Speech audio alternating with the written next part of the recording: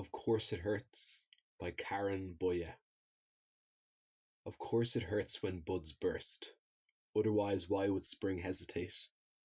Why would all our fervent longing be bound in the frozen bitter haze? The bud was the casing all winter. What is this new thing which consumes and bursts? Of course it hurts when buds burst, pain for that which grows and for that which envelops. Of course it is hard when drops fall. Trembling with fear, they hang heavy, clamber on the branch, swell and slide. The weight pulls them down. How they cling. Hard to be uncertain, afraid and divided.